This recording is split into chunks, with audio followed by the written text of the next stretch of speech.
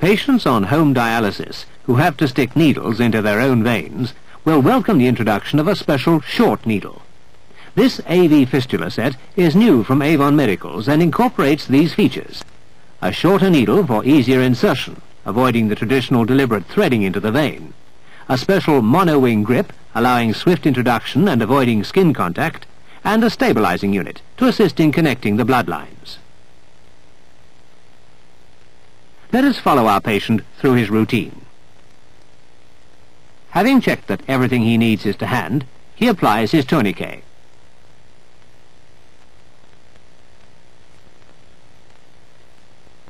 It is traditional to use a local anesthetic to precede the introduction of fistula needles, but with these special short needles, the need for a local has been greatly reduced.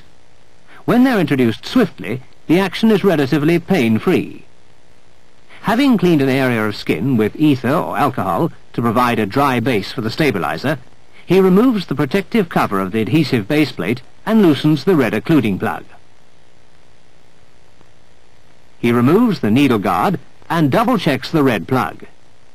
Holding the special mono-wing grip firmly, the needle is stabbed cleanly and smoothly in one swift motion into the vein. The stabilizer is then firmly fixed onto the skin.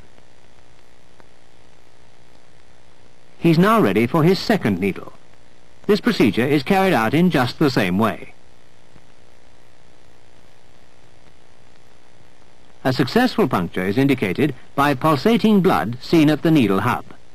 When correctly introduced, there should be no seepage of blood around the needle. The needle set has no fluid in the tubing and is sealed. This permits re-puncture without the risk of hematoma formation, as no heparin has been added. We can illustrate the technique more clearly by taking a look at another patient. This needle is cleanly inserted with a single action, straight along its angled flight path. In slow motion, it is possible to see again the smoothness of the insertion. The patient under training must avoid any hint of threading the needle into the vein.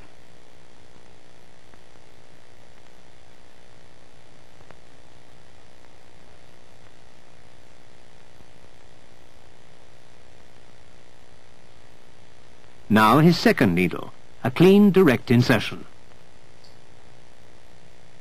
The slow-motion version gives us another opportunity of observing the complete insertion technique.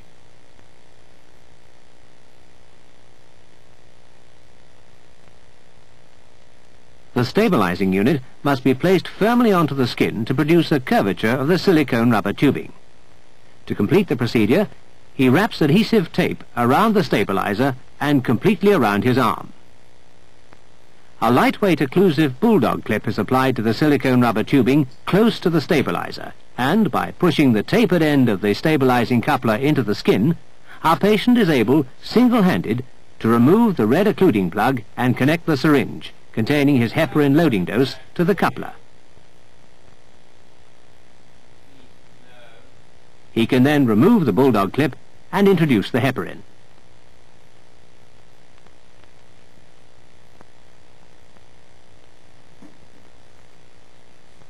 He puts back the bulldog clip close to the stabilizer and removes the syringe. He picks up the red plug from its sterile dish and replaces it in the end of the stabilizer.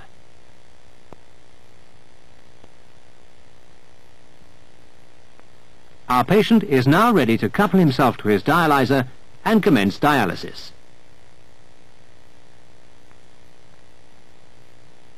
A safe, single-handed joint between the blood line and the needle is of vital importance during unattended dialysis.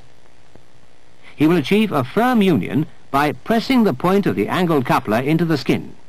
This clearly demonstrates the principle of the remote stabilizing unit, as the action does not disturb the needle tip within the lumen of the vein. The joint can be checked by gently tugging on the tubing.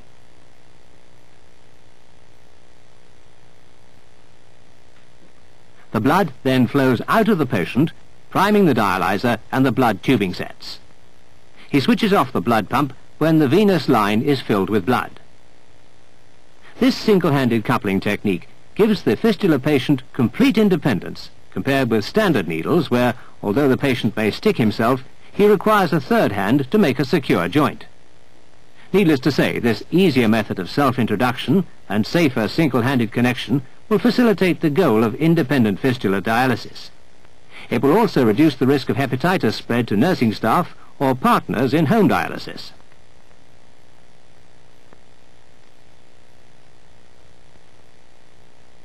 Our patient disconnects the venous line from the machine and joins it securely to the venous needle, again pressing firmly on the stabilizer without fear of disturbing the needle.